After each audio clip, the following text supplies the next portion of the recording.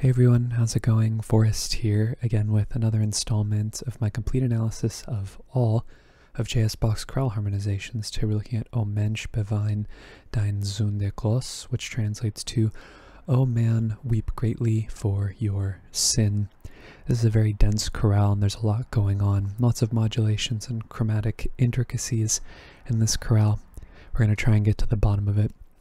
Let's hop into the analysis. So we have 3 flats in the key signature. We start on E flat major, we end on E flat major. I reckon the overall tonality of this chorale is E flat major. We start off on our 1 chord, like I said, and then we get A flat, C, and E flat, which is our 4 chord, passing 7th in the bass, and then we get F, A flat, C, and F. I think this is a 2 chord here. 4 going to 2 is a little bit of an interesting chord progression. Usually when we get chords that have similar functions like 4 and 2 next to one another, there's usually a buffer tone or maybe even a passing chord in between them so that it sort of separates the 2 similar chords, and bare minimum we usually get a single tone that serves, like I said, as a buffer between them. But I do think here this turns into the key of C minor. This could continue to be analyzed in the key of E flat major. In fact, my first draft did have this analyzed all the way in the key of E flat all the way until we got to the cadence, but this sounds too much like a 4-7-1 in the bass here in the key of C minor after I've listened subsequently. So I do think that this F minor chord is also operating as 4 in the key of C minor. This B natural is also a little too interesting to ignore. C is a chord tone, so we don't need to mark it. And then we get B, G, D, and G, which is our 5 chord G major in first inversion. A little passing 7th here in the melody before we get the C minor again. C, G, C, and E flat. This D is a 9/8 suspension over the bass. Very common to see 9/8 suspensions over tonic triads. However, as we get to the resolution of this modulation of the key of C minor, I think Bach takes us right to the key of G minor, so already a lot of harmonic movement going on. We can see a similar thing going on here where we have the leading tone going to the tonic and the leading tone going to the tonic. So our first cadence is an imperfect authentic cadence in the key of G minor, in a phrase that starts in E flat and takes us through G minor via C minor here. C is a chord tone, D is a non-chord tone. That takes us to C, C, E flat, and G, which is another 4 chord. No need to reanalyze there. Passing 7th in the tenor. This time it's actually in the tenor. And then we have F sharp, A, E flat, and A. I reckon this E flat is a 7/6 suspension over the bass. It's very common for Bach to do this, where instead of doubling the 3rd, we get the 5th somewhere, whether it be in probably would be in the tenor in this case, because the melody isn't usually altered for harmonic purposes, where Bach plays with the idea of the fully diminished 7th chord and the 5/7 chord in first inversion. They're very similar. They're only made different by this half step, as you can see here in the alto.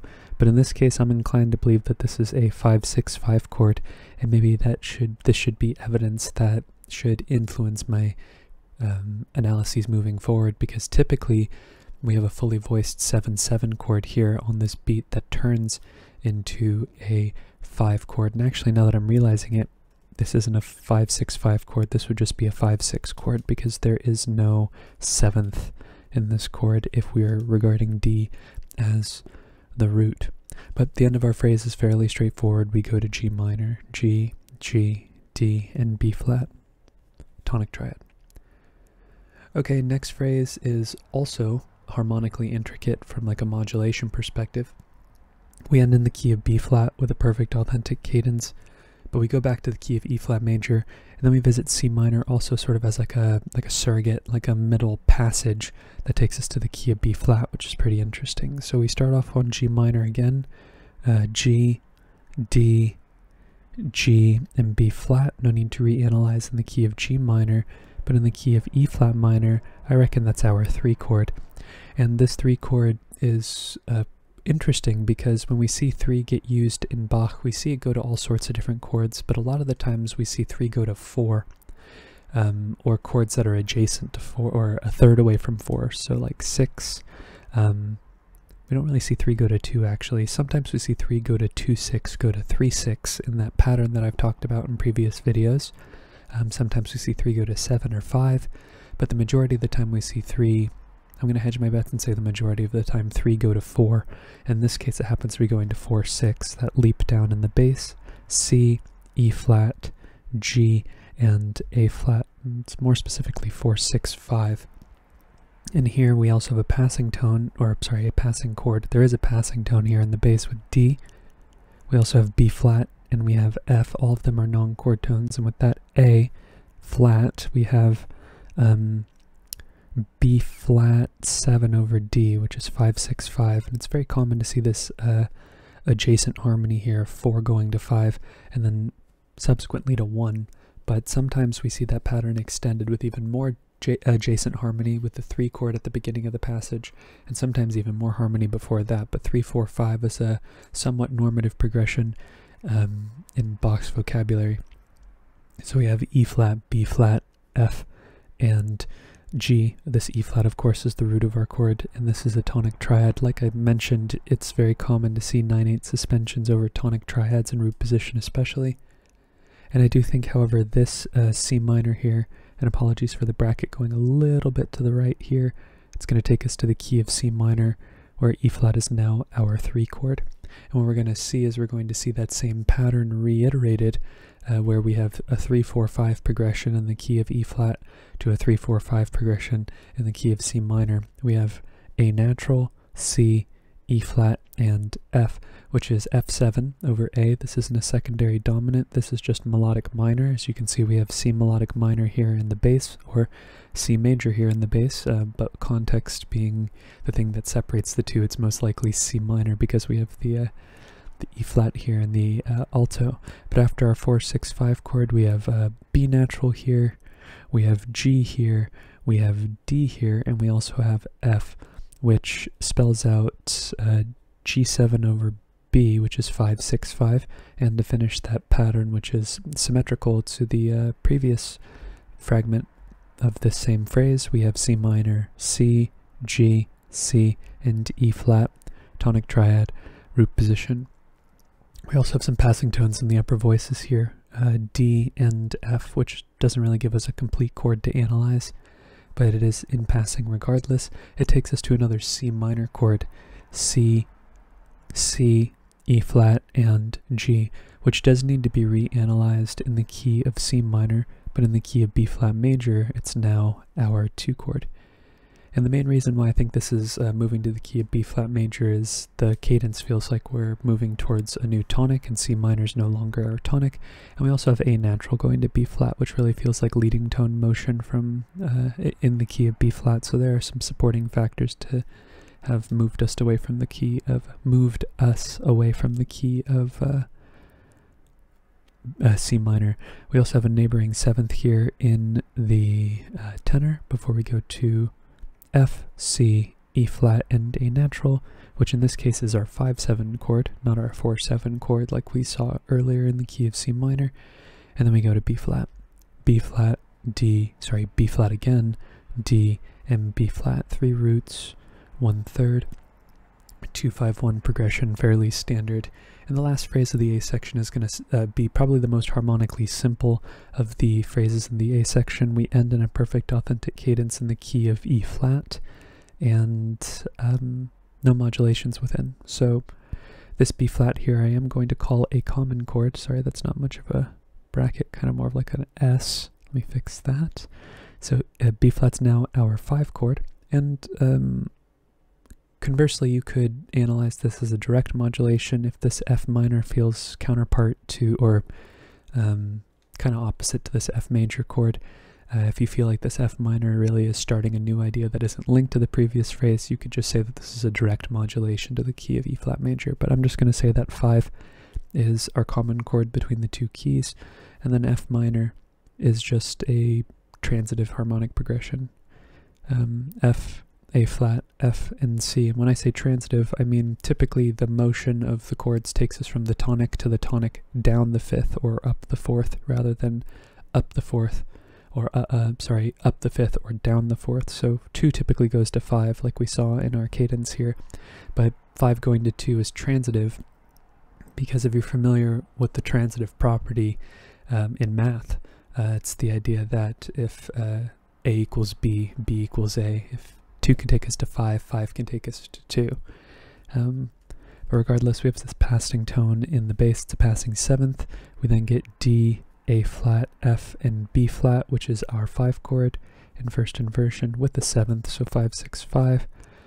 B flat, and B flat is a chord tone. G is a non-chord tone, and interestingly enough, I am going to mark this chord as a G minor 7 with the B flat and the G along with this F. And no, actually it's incomplete. I'm actually not going to mark it. I'm going to take that back. In my notes I have it marked as a 3, 6, 5 chord, but because there's no D in the chord, I'm not going to mark it off of the harmonic rhythm, and that's just a stylistic thing that I do in my analysis. You could definitely analyze a 3 chord there if you felt so inclined to do so.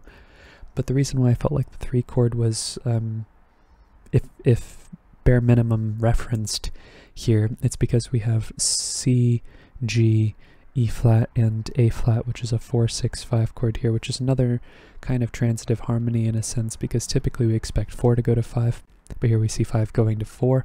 When they're in first inversion, it's not as interesting as when they're in root position, but regardless, that 3 chord sort of serves as a buffer in between the 2 chords going against the grain. The 3 chord starts this as like its own separate idea rather than the 2 chords sort of butting up against one another, because like I said, typically we would expect this chord to go to this one rather than vice versa.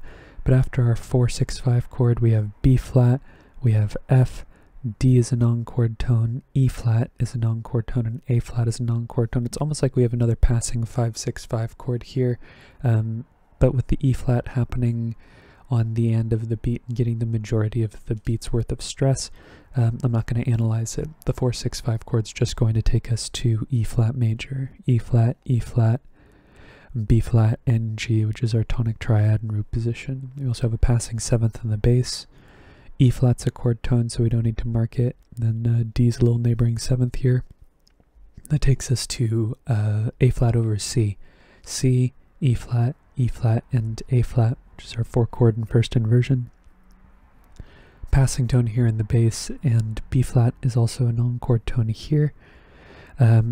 And again, we don't really have an analyzable chord. It's sort of like a B flat 7 sus chord here with the E flat, but it's not really how it's functioning here. That takes us to A flat, C, E flat, and F. We know that Bach loves 2, 6, 5 chords, especially in cadential contexts. D is a non-chord tone, F is a chord tone, A flat is a chord tone, C is a chord tone. We do get a little bit of a root position chord just for a little moment, but I'm not going to analyze it because it is so brief and doesn't really feel super impactful in the grand scheme of the harmony. But you could analyze this as the chord turning into root position and removing the 7th in favor of a 5th. But afterwards we have B flat, F, D, and F, which is our 5 chord, B flat major. B flat's a chord tone, so we don't need to mark it, and that takes us to our tonic E flat major. E flat, G, B flat, and E flat. It's in root position to close out the phrase. Next phrase is a little interesting. We actually have a plagal cadence at the end of it, which is pretty rare in the grand scheme of things. We're typically expecting to see authentic cadences and half cadences that comprise the majority of the cadences that we see in Bach's writing, but when we see a plagal cadence, it is pretty interesting, usually speaking, and maybe there's even a little hint of modality going on here at the end of the phrase. I'll let y'all decide on that because it's a bit of a toss-up as to whether there is or isn't. My hunch is that there isn't, but there's definitely an argument for the fact that there might be some modality at the end of this phrase. So for starters, we start off with another E flat major chord. We don't need to reanalyze. E flat, G, B flat, and E flat. And we have some passing tones here in the lower 3 voices with F, A, and E flat, kind of like a passing 2/7 chord, but it's not complete, so I'm not going to analyze it, but it's good to talk about. Then we have G, B flat, G, and E flat. That's just taking our E minor chord and putting it in first inversion, so we'll just change the figured bass. And then we get A natural, C, F, and E flat, which is F7 over A. That's a secondary dominant, 5, 6, 5 of 5, because F is the dominant of B flat, and B flat is our dominant in the key of E flat major. And that takes us to B flat, C, F, and D. This C is a 9/8 suspension, this C is a little counterpoint here, this B flat is our resolution, and this A flat's a passing 7th. But regardless, that's our 5-chord in root position, B flat major. And it's more common to see 4/3 suspensions over root position dominant triads, but because our dominant's functioning like a tonic for these little beats here, it getting a 9/8 suspension is pretty interesting. But after that we get D flat, G, E flat, and B flat. And here's an instance of our tonic operating as the dominant of 4. In this case it's 5, 4, 2 of 4. E flat 7 is the dominant of A flat, which is our subdominant in the key of E flat. And that takes us to E flat, A flat, E flat, and C, which is 4, 6, 4. Kind of interesting, the fact that it resolves, oh no, sorry, not 4, 6, 4, apologies. This is C in the bass, C, A flat, E flat, and C, so 4, 6. The fact that the 4/2 chord resolves to the first inversion chord that we would expect it to is commonplace. And afterwards we get B flat, well, we have, it's kind of a cluster actually. We have A, B flat, C, and D flats. Like if you're playing it on the piano, the notes would be like right next to one another, which is kind of interesting. It's not really an analyzable chord, but the D flat still remains pertinent here, which makes me wonder, you know, it's like how much A flat is lingering into this phrase.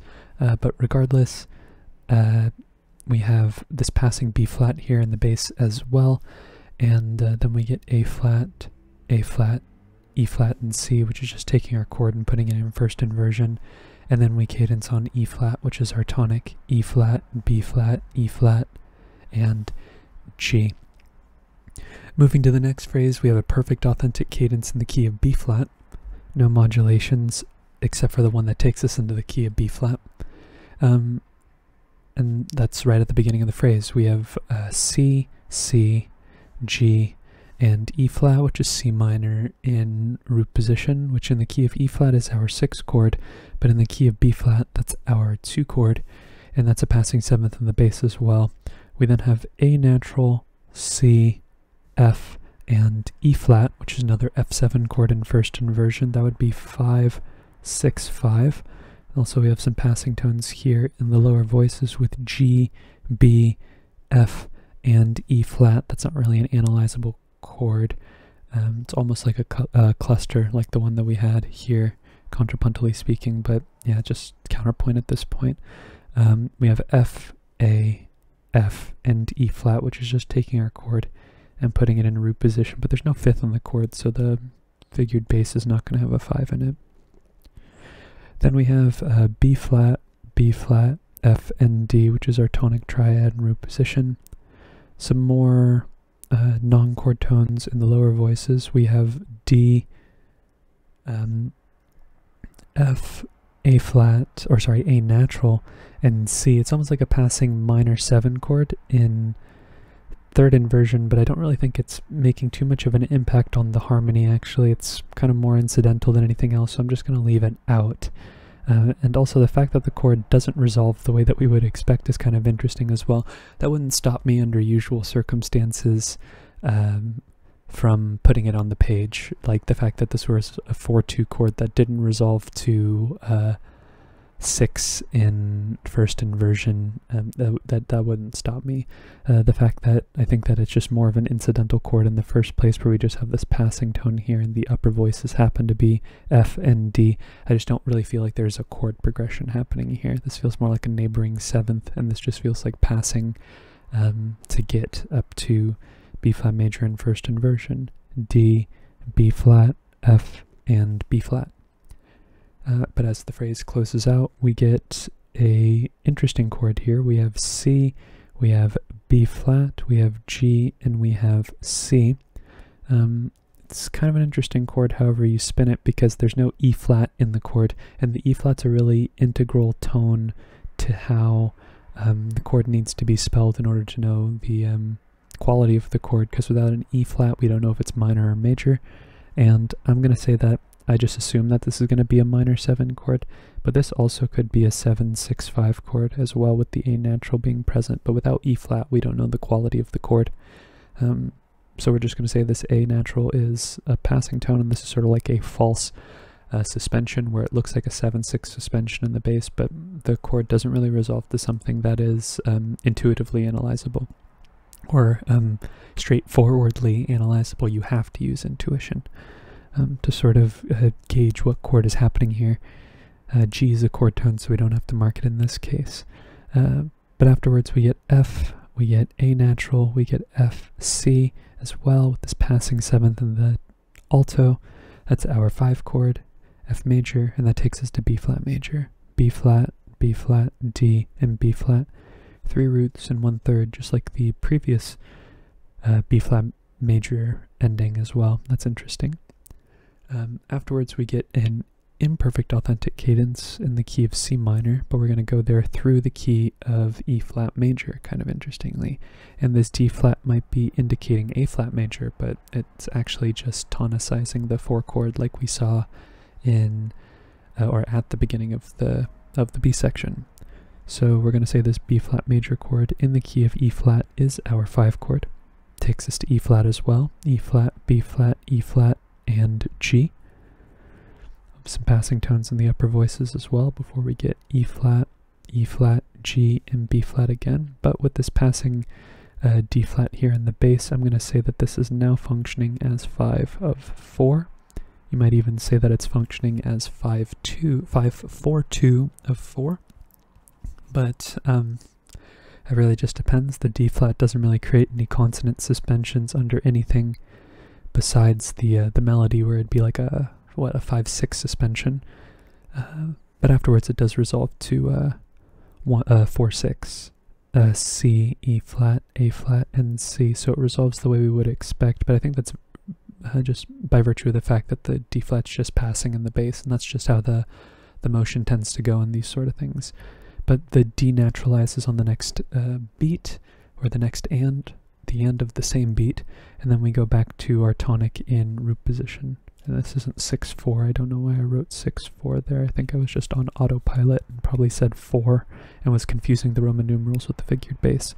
But regardless, that takes us to our tonic. Something I don't feel like I've mentioned in a while is the fact that when we have a 4-6 chord going to 1 and there's this 6-7-1 motion in the bass, all except for one time I've encountered in the chorales, there's always a passing leading tone that connects the 2 chords, always. Sometimes there's a fully subdivided chord progression here with 4 going to 7 or 4 going to 5, but bare minimum there is a leading tone connecting the bass to the tonic when it's in this ascending fashion. Not always does 4-6 go to 1 by stepwise motion like this, but when it does, this is the bare minimum thing that Bach includes, and there's only been one chorale where I've seen him break that rule. Or, rule, his own personal rule, I suppose. I don't like thinking about theory in terms of rules, but here we get some more chromaticism. This time it's sort of like a fully chromatic bass line where we have stepwise motion from E flat to E natural to F. We have E natural. That must be a typo because we have E natural and E flat and G and G. I'm just going to correct that real quick. Apologies about that. This got misprinted in my chorale and I made it through my proofreading process. I am not a very good proofreader. It takes me a very long time, so apologies if little mistakes like these make it into the chorales. I'm generally pretty good at getting it, or getting, mistakes like that, but on longer chorales like these, it's basically expected for 1 or 2 to get through. So we have E natural with D flat, G, and I guess another G as well. It's like almost doubled here in the melody, but with the E natural and the D flat. I think this D flat is kind of more interesting than the C, even though the C makes more sense from an analytical perspective, because the D flat might be implying the fact that we're moving towards F minor, kind of harkening back to what's happening here at the beginning of the chorale. where we have the leading tones sort of connecting the bass here, where we have E natural and F, and then B natural and C sort of a fifth apart like they were here. But we're going to say the D flat is a 7/6 suspension over the bass, because otherwise it would be an incomplete,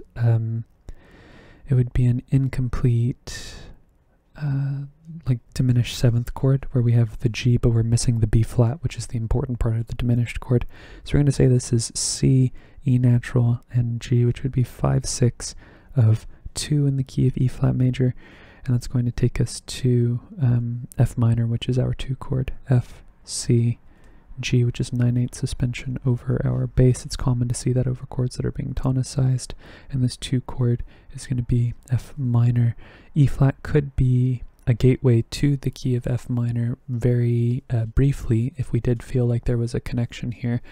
However, I don't feel like we have the same sort of idea of modulation going on here with this D flat here, even though I'm kind of compelled now that there's a D flat there, that maybe there is a modulation going on.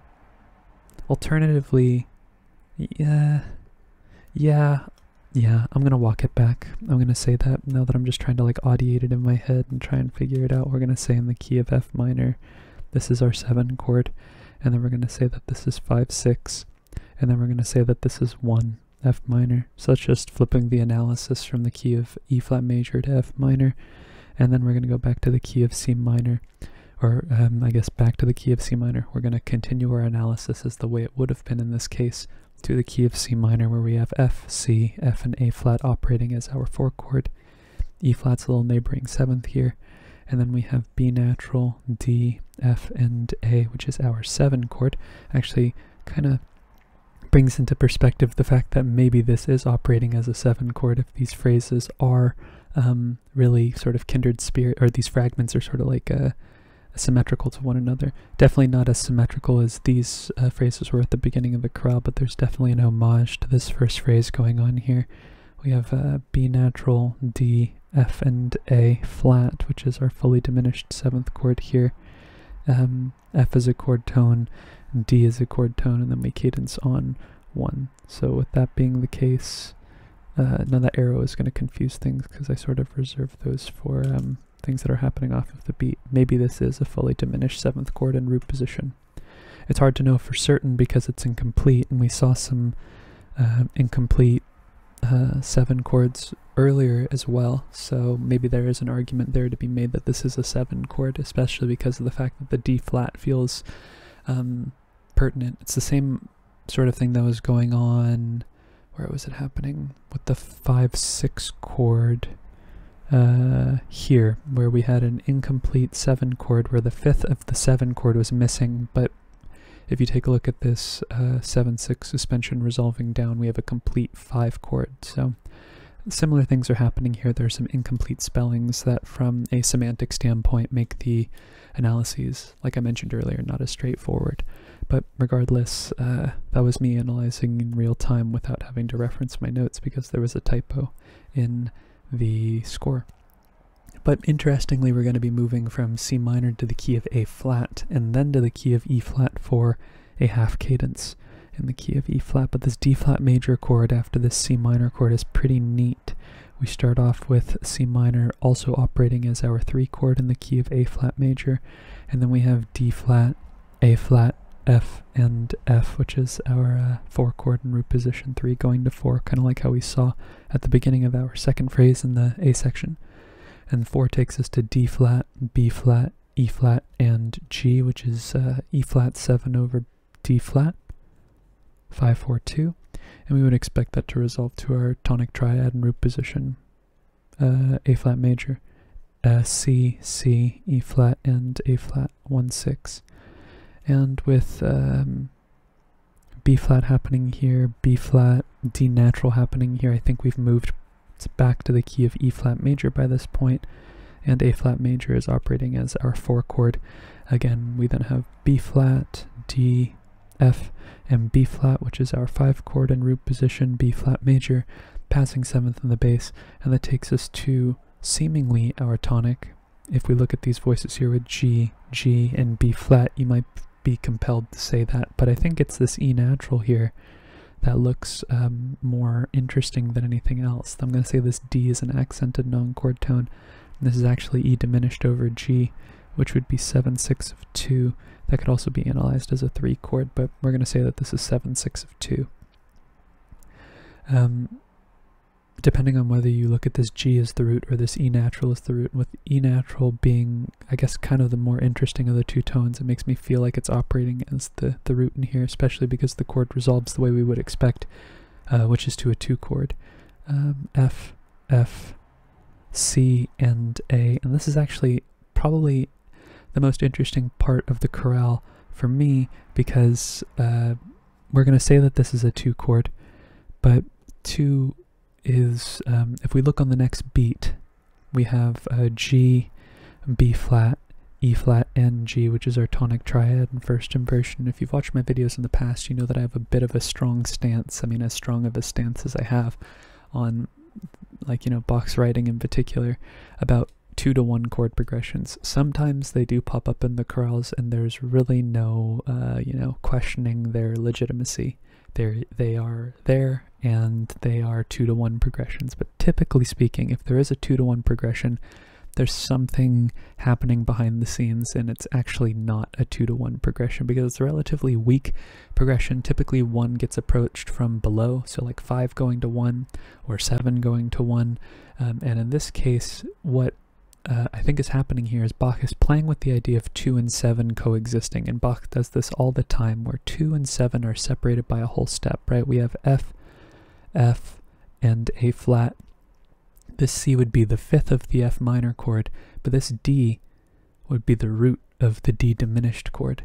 And we've seen Bach tonicize 7 in this way a couple of times in the past, and I don't think, at least this is my predisposition, I don't think that one voice moving can constitute a whole chord progression. I don't think just taking one voice and moving it up a whole step constitutes its own separation of 2 chords. I think that what's happening here is that when one voice moves and it happens to spell a new chord, when you take either of the notes, that it morphs the chord. There's a difference between chordal morphing and a chord progression. And in this case, even though, you know, 2 is technically being tonicized here, I do think what's really being referenced is a 7/6 chord, and that this D is, it's quite possible that it is operating as the root of the chord. And in, you know, your harmony textbook will tell you that you can't tonicize 7. And this is the closest that you're going to get to tonicizing 7, and that's by tonicizing 2. Or I guess you could tonicize 5 as well, but tonicizing 2 is how Bach does it, and by that stepwise motion occurring in this case in the alto, that's what's going to take us to 1, because 7 going to 1 is a much more normative progression by Bach's standards than 2 going to 1. And to further, I guess, justify my logic earlier, 7, what was I saying? Oh yeah, it's much more common of a chord progression from 7 to go to 1. I was going to say something else, but I lost my train of thought. Maybe it'll come back to me later.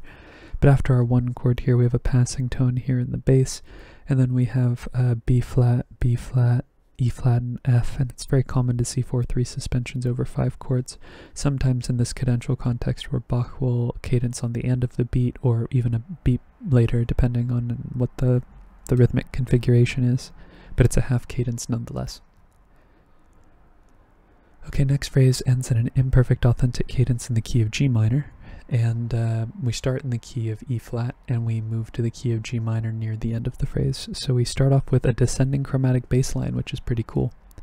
We have B flat, D, F, and B flat, which is B flat major again. It's our 5 chord. We don't need to reanalyze. And let's see what this descending chromatic bass line has in store for us. We have A natural, we have C, we have F, and we have C, which is F major over A. It's 5/6 of 5. And then we get A flat. This is pretty cool how Bach does this. A flat, B flat, F, and D, which is B7 over A flat.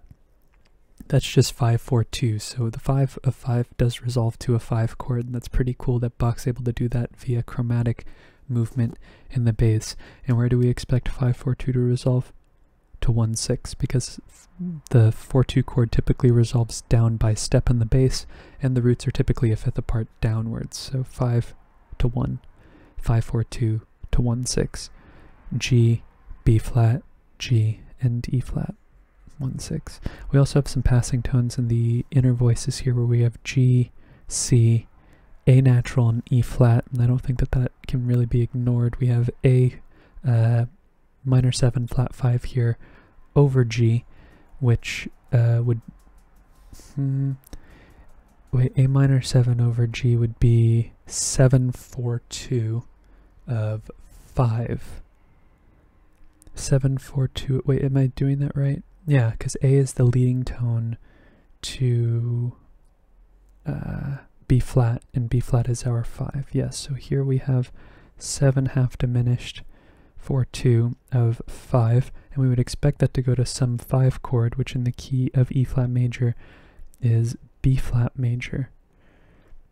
But we would expect 7-4-2 to resolve to 3-6, right? So 3-6 in B flat major terms would be D minor, but instead of getting D minor here, we get B flat major in second inversion. F, D, B flat, and D. So 3 of the voices are very D minor like, but the B flat throws us for a loop. So this is an example of an irregular 4-2 resolution. But I guess technically speaking, what really matters here, and this has more so to do with the fact that this is a subdivided chord progression, is the fact that the 7 of 5 resolves to 5. Really the 4-2 aspect of this is the fact that the inner voices are what are moving and the bass is static. So I take with a grain of salt the fact that this is an irregular 4-2 resolution. This 5 of 4 resolved to something other than 1-6, that would be more of an interesting talking point. But this 7-4-2 of 5 resolving to 5-6-4, it's a relatively logical resolution because it still resolves stepwise in the bass, and 3 of the voices are very D minor like, it's just the B flat that's different, so it's really just operating as a substitute in that regard. But I do think this is where we're going to the key of G minor, and apologies for the analysis getting a little cramped here, but this is now our 3 chord in first inversion. Definitely kind of interesting to see 5 turn into 3 here, but it happens. I don't think this is the first time that I've seen that. But we see melodic minor in the bass here, so we know that a modulation is afoot. We have E natural, G, B flat, and C, which is C7 over E flat. We've seen this progression earlier in the chorale. That's 4-6-5, not a secondary dominant, it's a harmonization of melodic minor. We then have F sharp, D, A, and C, which is 5-6-5, D7 over F sharp. Like I said, we saw this progression earlier in the chorale as well. And then we go to G minor, G, D, G, and B flat, which is our tonic in root position. And to close out our chorale, we have a perfect authentic cadence in the key of E flat, and I do think we start off in the key of E flat as well, because G is going to take us to A flat here. Technically a little chromatic bass line here as well, but not really. It's not really a continuous chromatic bass line because it's bridged by a note that's separated by a phrase. But we're going to call this G minor chord our 3 chord in the key of A flat as the key of E flat as well. I was thinking ahead to the fact that I was going to mention that we had our tonic turn into 3 in terms of A flat earlier in the chorale. But 3 is going to take us to 4, A flat, C, E flat, and E flat. Very similar to how we had 3 go to 4 in root position between C and A flat as well. It's also the same relationship of C and A flat and G and E flat, the mediant and the tonic and the mediant and the tonic. So maybe there's some symmetry there, some likening between these two phrases, who knows. 4 is going to take us to 5-4-2. Actually, these phrases are quite a bit more similar than I give them initial credit for. We have A flat, B flat, D, and F. B flat 7 over A flat. And then this is a bit of a seemingly irregular resolution here, but we've seen it before in Bach, actually quite a bit before in Bach, where the 5-4-2 chord we would expect to resolve to 1-6, but what happens is the bass moves faster than the harmonic rhythm, so the bass resolves down by step, but we don't get the E flat until the next beat, so it looks like we're going from 5-4-2 to 1, but we have both of the components of a resolution from 5-4-2 to 1-6, because the bass moves and then we get the chord, but they don't happen simultaneously. So is it an irregular resolution? I don't know. I think it's just a contrapuntal resolution, but all the components are there, so I'm inclined to say no, it's not, but I'll leave that up for you to decide. I could see an argument where it is an irregular resolution, depending on how strict of a relationship you have with the harmony. But after our 1 chord, we have D, B flat, F, and A. It's another 5 chord. This time it's in first inversion, and there's the 7th 5-7. We have B flat, we have F, we have D, and we have A. So here technically the chord is turning into root position with the 7th, so 7-5-3 there. That takes us to E flat, G, B flat, and G, which is our tonic triad root position. And that briefly takes us to first inversion, where we have G, B flat, E flat, and G. Then we get ready for our cadence. We have A flat, C, E flat, and F. We know that Bach loves 2-6-5 chords, especially in cadential contexts. A flat is a chord tone, so we don't have to mark it. D is a non-chord tone. C is a chord tone. That takes us to B flat major, B flat, F, D, and F, which is our 5 chord. B flat's a chord tone. A flat's a little passing 7th. And lastly, we cadence on E flat major, E flat, G, B flat, and E flat.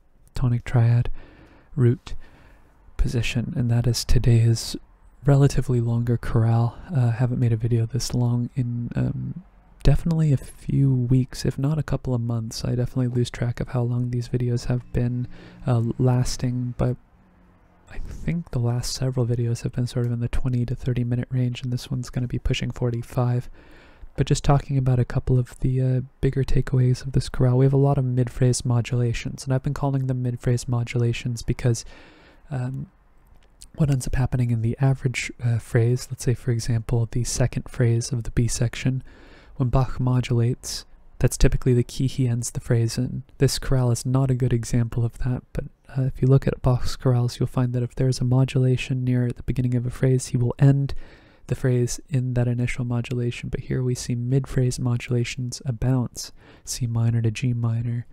Then we have, we modulate to E flat, then we modulate back to C minor, and then we modulate to B flat. Or we go from E flat to F minor, then to C minor. Or we modulate to A flat, then back to E flat minor. And then we, this would not be a mid-phrase modulation because we end in the phrase that we first modulate to, or we end in the key, with the first key that we modulate to in the phrase. But the majority of the phrases in this chorale have mid-phrase modulations in them, which is pretty cool. It's definitely a unique thing about this particular chorale. We see lots of instances of our tonic operating as the dominant of 4 as well. 5-4-2 of 4 over here, potentially 5-4-2 of 4 over here as well. And I feel like there are more instances here. It might be crazy, or it might be just because I was talking about them a lot, it seemed like more than what maybe I'm making it out to seem, but we do have some instances of our tonic operating as 5 of 4 as well. We also have what I think is the most interesting part of the chorale here is tonicization of 7, or this 2/7 ambiguity, as I call it. It's situations like these that make it really difficult to really discern what Bach's going for with these 2/7 chords that pop up all the time in his music. But yeah, it's very interesting to see a tonicization of 2 and then 2 morph into 7. It's almost like 7 is being tonicized by 7 of 2. And I think that that's a really interesting little quirk about this particular chorale. But all the chromatic density in this chorale, oh, and of course there are chromatic bass lines in this chorale. We have a descending chromatic bass line. We have a regular chromatic bass line as well, I think. I remember seeing a regular chromatic bass line somewhere. That might be crazy. Am I crazy? Maybe I am. Maybe I'm just confusing the fact that we had these little half-step passages going on here in the bass and also later in the chorale as well. But regardless, we do have a descending chromatic bass line, which is pretty neat, and it's really awesome that Bach is able to keep a functionally harmonic progression going across the bass line. And that's pretty much all the takeaways that I wanted to talk about this particular chorale, so I'm going to cap the video off on those thoughts. If you're interested in following me along on the journey to analyze all of Bach's chorale harmonizations, feel free to subscribe to the channel. You can hit the notification icon and like the video if you enjoy the content as well. Thank you so much for watching the video and supporting the channel by doing so. I look forward to tomorrow's analysis, and I hope you take care.